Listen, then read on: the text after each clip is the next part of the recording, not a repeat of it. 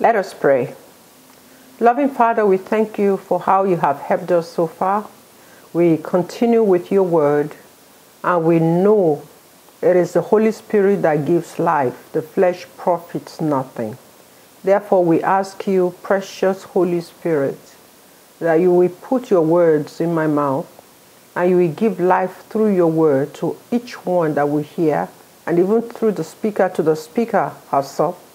That God, this word will save the lives of babies from being terminated, and will save millions and millions of people from the consequences of abortion.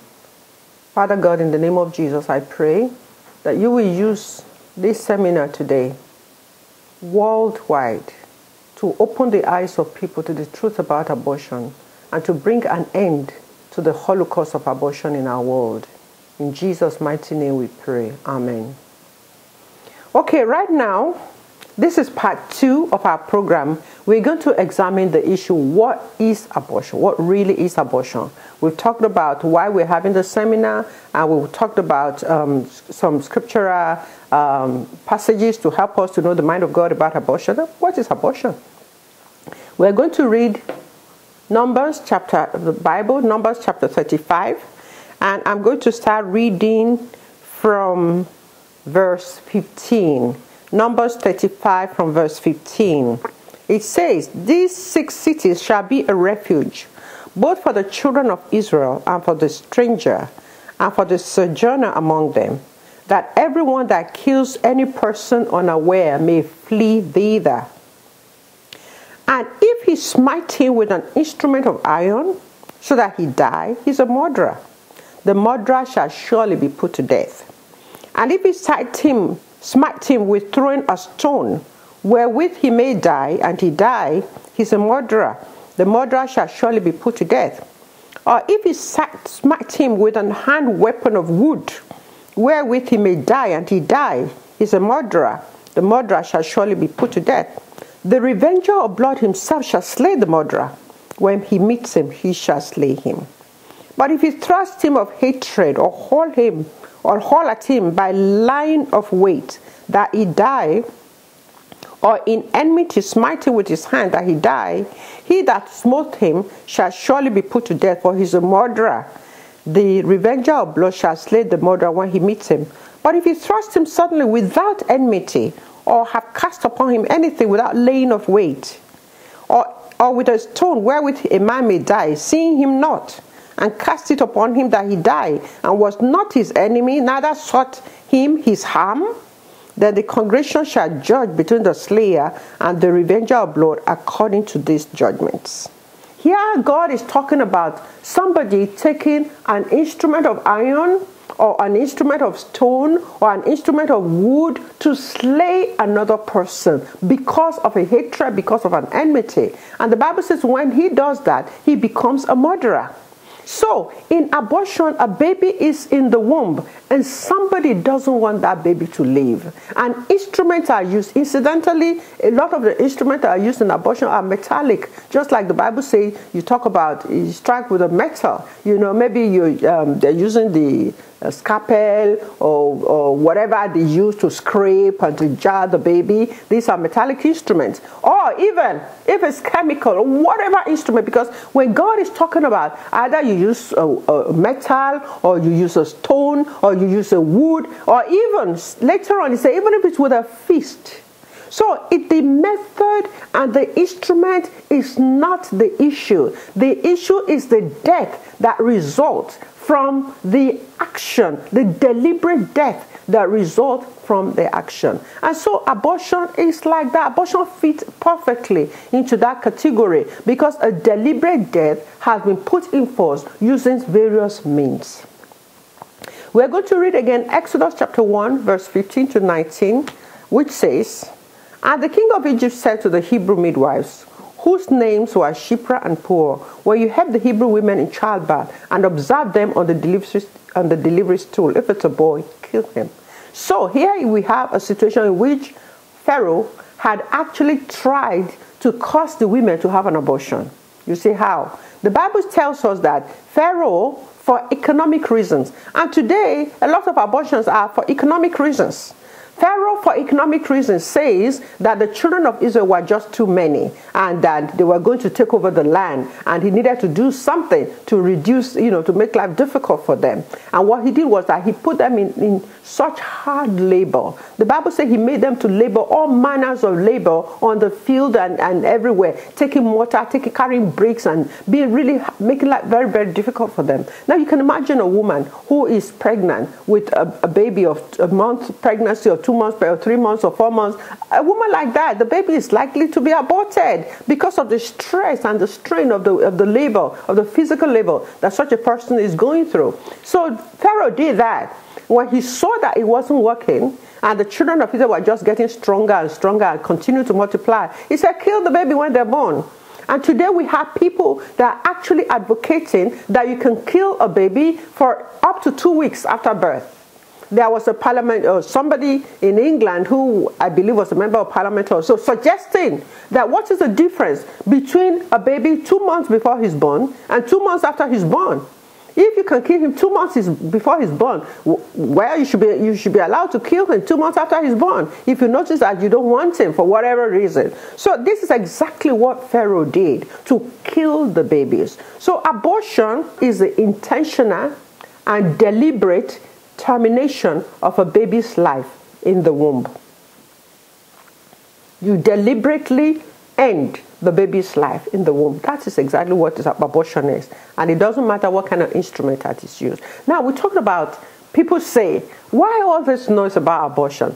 But there are so many murders that are taking place. Why are you not talking about armed robbery or assassination and things like that? Why is abortion different from other murders? Well, abortion is different because it is a deliberate, calculated, cold-hearted murder of an innocent baby with the participation of its parents. It is deliberate. It was something that was planned. It was something that was calculated. You knew you were going to do it. You planned to do it. You approached those who will help to do it, or you took means by which you could do it yourself. And it's cold-hearted because the love of a mother for a child is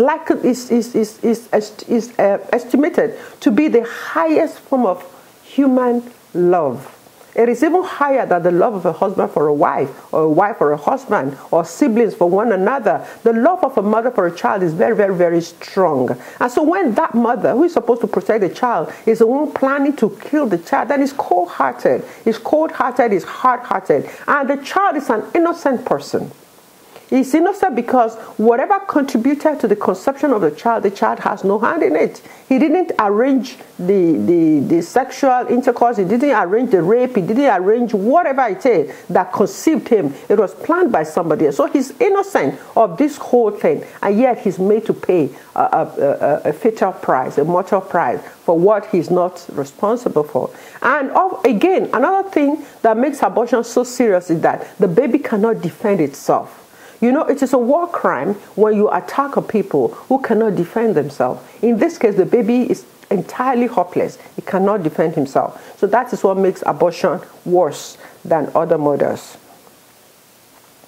In Deuteronomy chapter 30, verse 19, God says, "This day I call heaven and earth as witnesses against you, that I have set before you life and death, blessing and cursing. Now choose life, so that you and your children may live." So in this scenario, God is placing before each one of us ability to make choices. This is something that God has given to man, and God is not going to take it away from man. He has given every mankind ability to make choices, and He's not going to take that ability from us. The Bible says that we are made in the image of God. In other words, intuitively we know what is right, we know what is wrong. And even here, God is telling us that. He is telling us that life is synonymous to blessing. He said, choose life, that you and your children may live. So God wants us to make, whenever you are confronted in a situation where you have to choose between life and death, God says, choose life. Whether death as a suicide or death in whatever, God says, choose life. Because life is synonymous with blessing, and death is synonymous with curse. And God says, not just to choose life for ourselves, but to choose life for us and our children. In abortion, a choice is made of life for the mother, supposedly, and death for the child, and that brings a curse to the mother. And may I say, please hear, that a lot of times the women too do die. They do die from abortion. And even if they don't die, something in them dies. If they don't die, if the whole person doesn't die, something in that woman dies. And that's why women, after abortion, can begin to have psychological problems, and they need to be treated for that. Anyone who commits abortion will tell you, from the very day they had that abortion, something began to go wrong. Something always will begin to go wrong. If they're honest, they're going to tell you about that. And that is because abortion brings a curse on the person that performs it. Now, God doesn't want us to have an abortion. He wants us to choose life. What does this show us about God? It shows that God considers that life is sacred. And life indeed is sacred. There is nobody, no normal person who just wants to die. People struggle to stay alive. Animals struggle to stay alive. Insects struggle to stay alive. Even plants struggle to stay alive. Anything that has life in itself struggles to stay alive. So God considers that life is sacred. And we are not the one to decide whether somebody lives or dies. And if a woman has a baby, it's a proof that God believes in the continuity of the life of that woman. Or if a family has a baby, is expecting a baby, God wants that family's existence to continue. He has hope that there's going to be a better tomorrow through that child. Amen? Amen. There are other tags that people give for abortion. They call it menstrual regulation, cleaning up procedure, or you just removing a clot of blood, or any other name that they may give abortion where you live. What happens is that when people give it these names do not accurately represent what abortion is. Because there is nothing that you say you're cleaning up.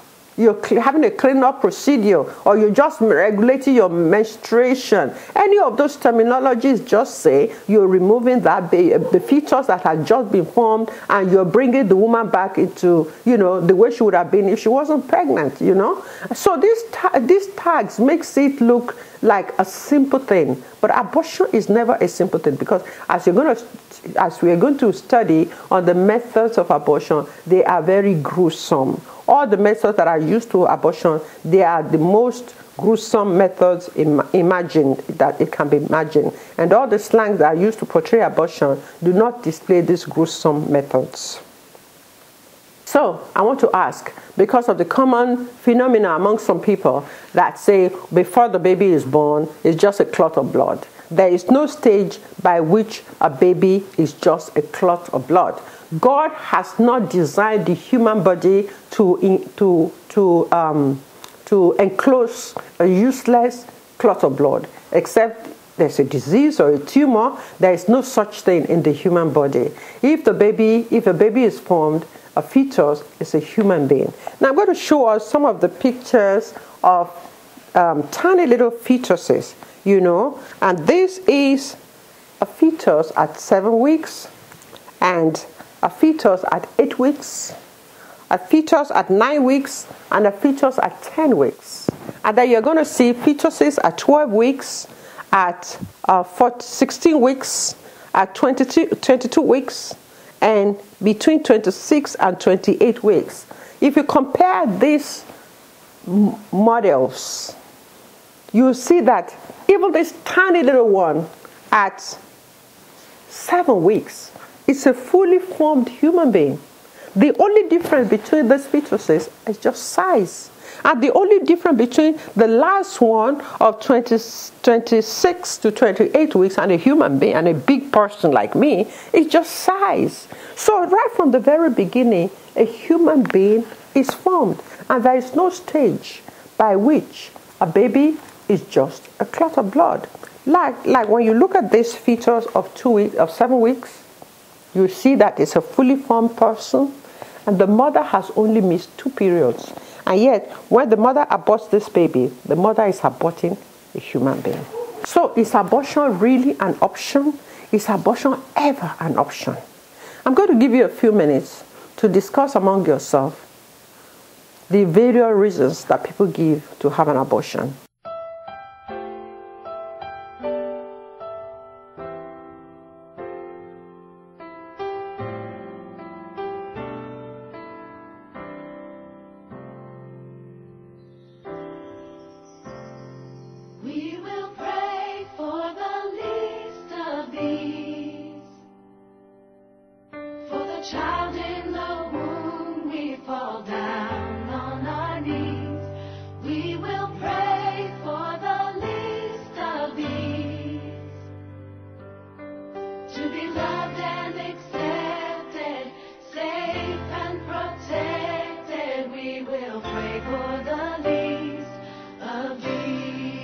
There are many reasons that people give. I don't want a baby.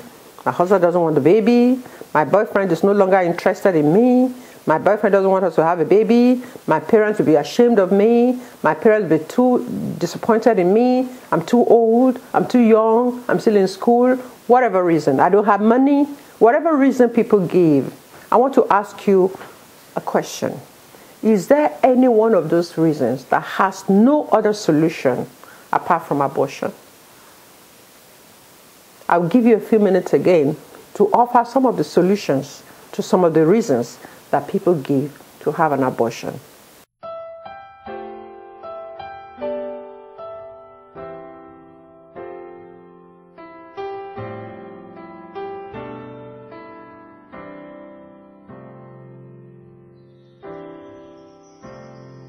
We will pray for the least of these.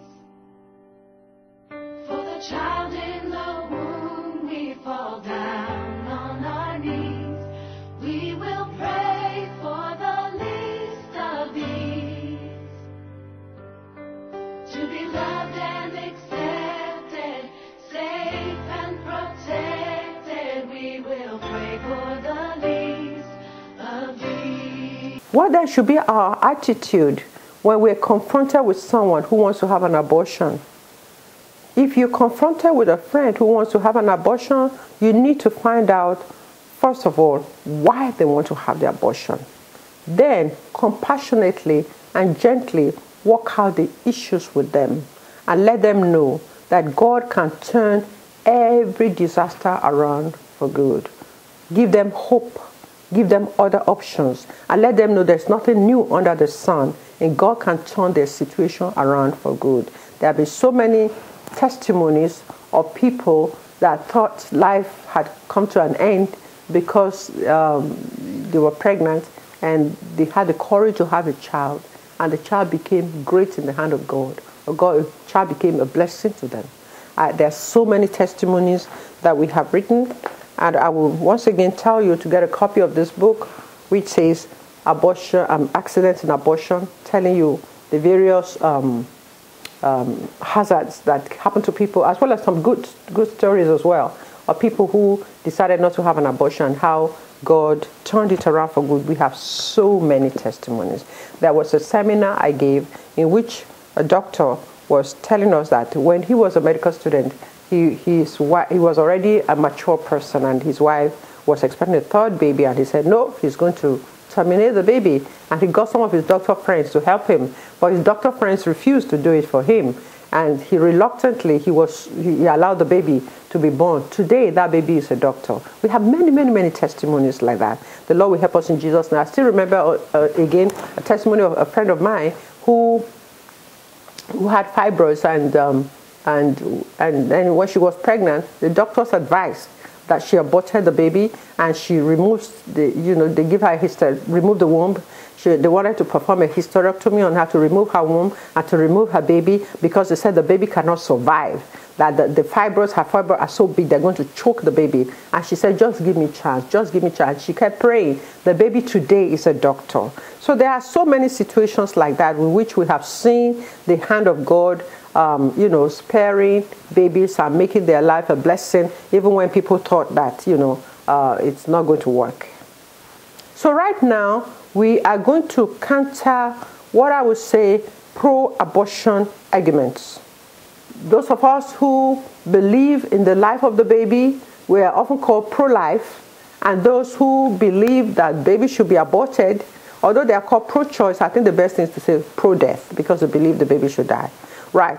A man called Scott Klisendorf has done a write-up to show that all the arguments for abortion, they fit into 4 reasons. And the 4 reasons have the acronym SLED, SLED. And that is, every reason for abortion is either because of the baby's size. They said the baby is too small and you cannot consider it as a human being. True. Embryos are smaller than newborns, yeah? But is that relevant? Do we want to say that when people are small, bigger people are more human? like men who are muscular and women who tend to be smaller, do we say men are more human than women? Or do we say older people, because they are bigger, they are more human than little ones? No, we don't say that. So size doesn't equal value. Then the level of development. This was what I heard, this was what we were taught when we were in school, that the baby is not fully formed, you know, that the level of development is not complete, and so you can still discard the baby. Embryo and fetuses truly are less developed than adults, but 4-year-olds are less developed than their mother. So should older children have more rights than younger ones? Some people, they even say that the baby's, self-awareness, that a fetus is not aware of his being, therefore he can be killed, he can be aborted. But if that is true, even a little baby of few weeks old is not aware of himself. So do you now kill the baby because of he doesn't have, even some babies of few months still are not fully aware of their person. Do you kill them because they lack self-awareness, or do you kill people who have mental dementia because they are not even aware of themselves? You can see that the people that promote abortion are the same people that promote euthanasia. They are the same people that promote all kinds of perversion. It's all connected. It's all the same spirit behind them all. Or some people say the environment, that the baby is still in the womb. You can't say it's a human being. It's not here on earth, Then the question I want to ask is that if a baby is in the womb and then 8 inches down the birth canal he's born, does the environment make him more human? Just moving 8 inches away from a certain environment, does it make him more human? No. If you move away from your bed and you turn 8 inches away, do you become a different person? No, you're still the same person. So environment, also changing the location, does not make people more valuable. Then the last thing is the D, which is dependence. That a baby is fully dependent on, it's not fully human because it's entirely dependent on the mother. Does that make somebody less human? If you are dependent on even others, are you less human? If you are ill and somebody is helping you around, are you less human? Of course. Dependency does not equate value. So the challenge for people who are promoting abortion is to be intellectually honest by asking themselves the tough question: is this baby a human? Is he a member of the human race or not? Does the location change the humanity of the child? How can level of development, either physical, mental, or intellectual, determine a person's humanity? Those who promote abortion should be able to answer the questions without self-interest and focusing on truth. If they are true to themselves, they will see that abortion is never an answer. It's never right. Amen. I just want to talk a little bit more about the question, when does life really start? Because that was what led me to begin to look into abortion issues and to study about abortion. I wanted to know when life starts. We're going to read Genesis chapter 2 verse 7 that says, "The Lord God formed the man from the dust of the ground and breathed into his nostril the breath of life, and man became a living being." Then I'm going to read Luke chapter 1 verse 35 to 38, which says, the angel answered, "The Holy Spirit will come upon you, and the power of the Most High will overshadow you. So the Holy One to be born will be called the Son of God. Even Elizabeth, your relative, is going to have a child in her old age. And she who was said to be barren is in her 6th month, for nothing is impossible with God." "I am the Lord's servant," Mary answered. "May it be to me as you have said." Then the angel left her. We see 2 things that talks about breath or spirit. The first one is God breathed into man the breath of life. God put his nose into man's nose and breathed into him the breath of life. And the Bible says man became a living being. So what made man to become alive was the breath of God that he breathed into man. And then we saw where Angel Gabriel visited Mary and said that the Spirit of God will come upon you, and the power of God will overshadow you. So Spirit, of course, you know, again, is the same breath that God breathed into man in Genesis. So Mary said, may it be to me as you have said. Then the angel left her. From that very day when the breath of the Holy Spirit entered into Mary's womb, that was the day the baby Jesus was conceived. So when does life start? Life starts on the very day the breath of God enters the womb of the woman. The breath of God fertilizes the egg and the sperm. Life starts from day one, because life is dependent on the breath of God that goes into man. Amen. People who say, well, I don't know if that's really when life starts, then ask them, when do you think life starts? I have had discussion with people who say, well, I don't think that's when life. I say, okay, you tell me when life starts. And they don't know. Some will tell you 6 weeks, some will tell you 3 months, some will tell you all kinds of, they don't know. The question is they don't know. I said, well, I know. I know. Because it's the day that the breath of God enters a human being. And that day is day one. Hallelujah. I've talked about the size, the level of dependency, the environment, the level of development, the environment, and dependency. Another thing people say is that the woman has a choice as to what to do with her body. Well, I'm here to inform us that the baby is not her body. Ordinary, simple biology will tell you the baby is in its own world. The mother, of course, is a woman, and the baby can be a boy. So it's not her body. Sometimes they don't even share the same blood group. So it's not her body. They don't have the same genetic makeup. So it's not her body. They don't have the same DNA. So it's not her body. And nothing in them actually mixes. So it's not her body. The baby is just, food and oxygen is just diffused into the baby's bloodstream. The baby's blood and the mother's blood doesn't mix. So it's not her body. The baby is not her body. And that's why a woman can have a baby, and the baby is out of her body, and the woman is completely whole. She's complete. Nothing is missing. Just the baby has left, but nothing in her body is missing. She's complete. She's whole, because the baby is not her body. Some people advocate that abortion should be used as a birth control measure. Well, I'm here to tell you that abortion is not a contraceptive, because abortion does not prevent the formation of life.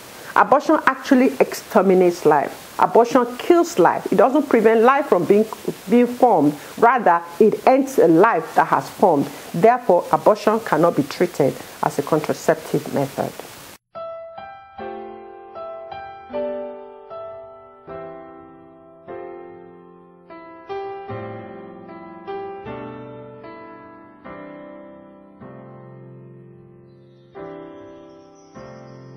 We will pray for the least of these.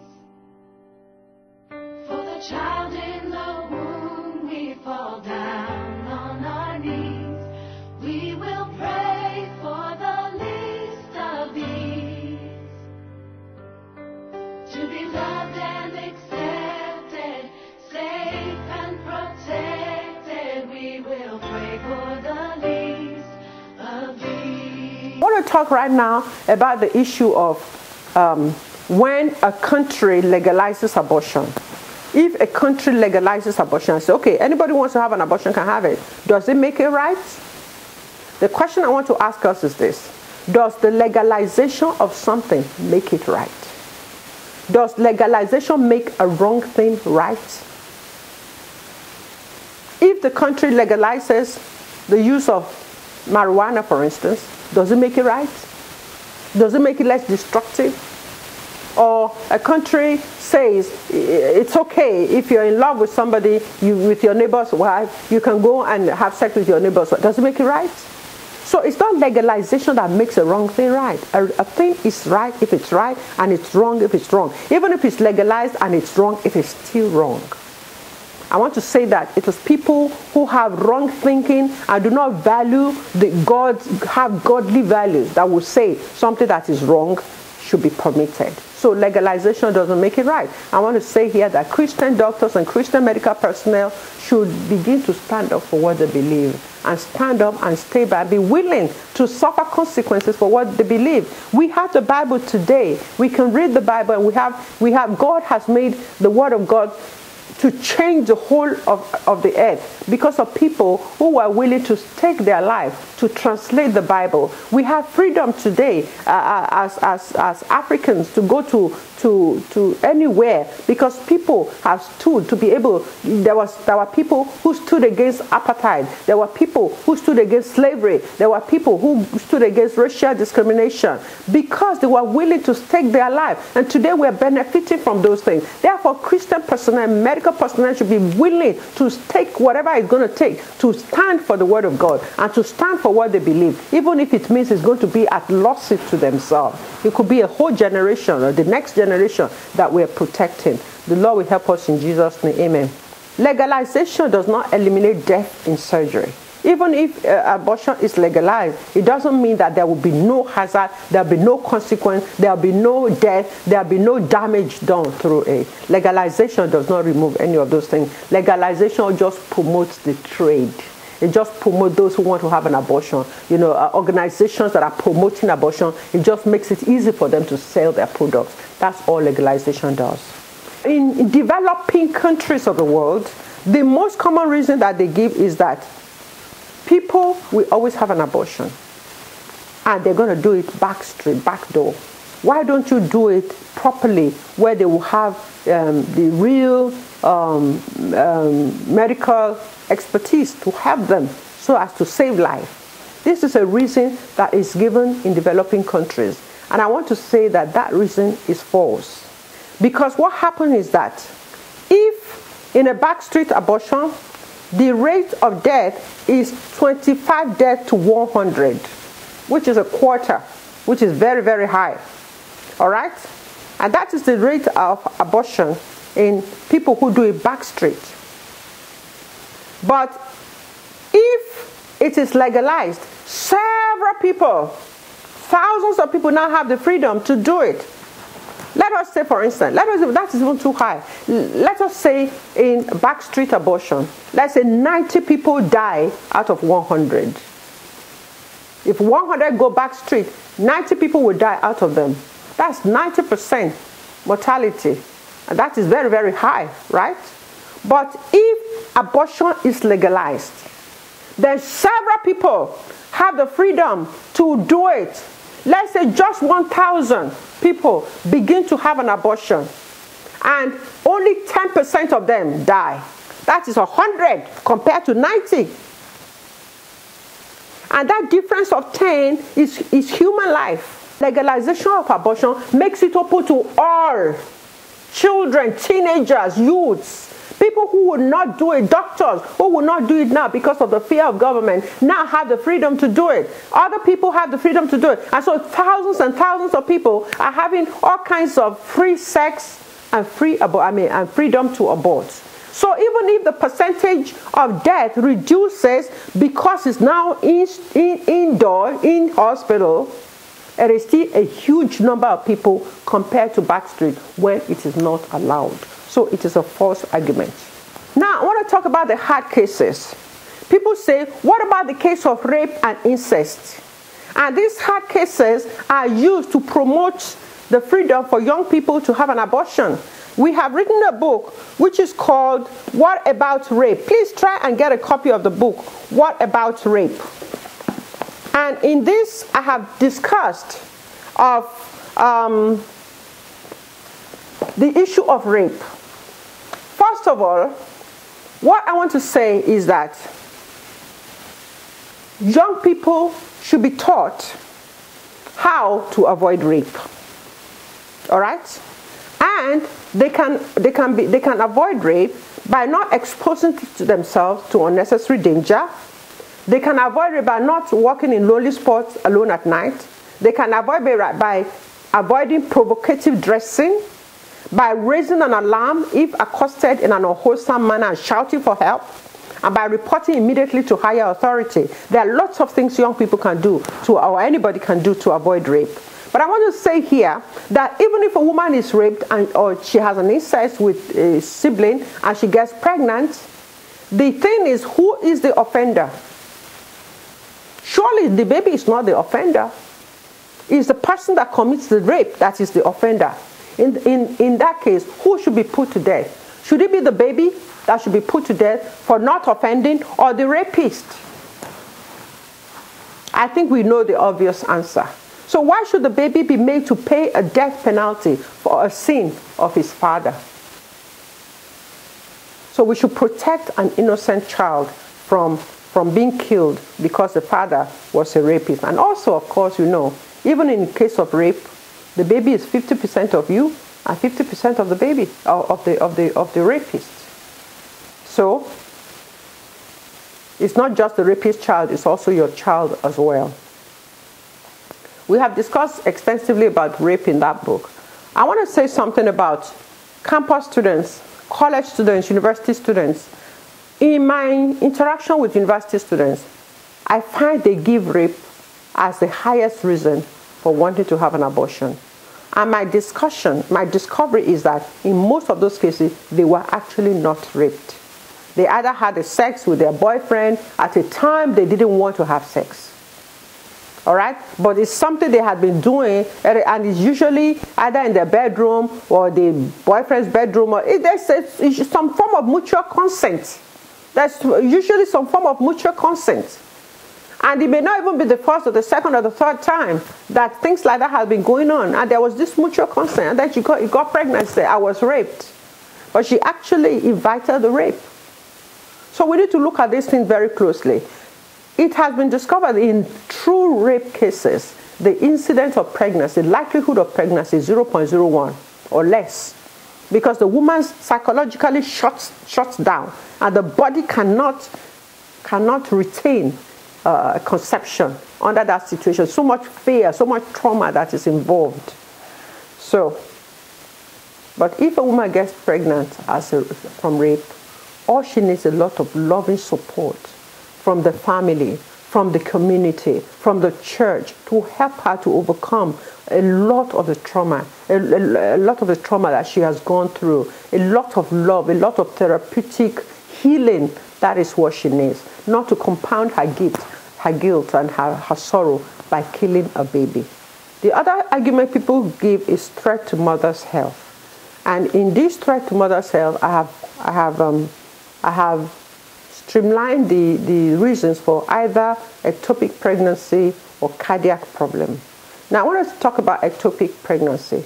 When a woman has a baby in the fallopian tube, the baby cannot survive there. You cannot call that abortion.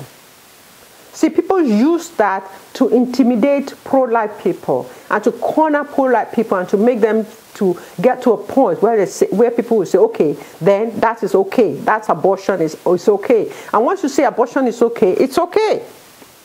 But actually, when we read the book of Numbers, we read where God was saying, if there is a death that is unintentional, then the slayer should not be handed over to the avenger of blood, because he did not plan to do it.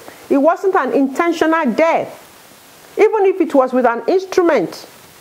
And in cases of ectopic pregnancy, if you're going to leave the baby there, the mother is going to die, the baby is going to die. And so the fetus is removed to the tube where the baby is from, plus the fetus in it, is removed. Otherwise, you're going to kill the woman and the child will still die.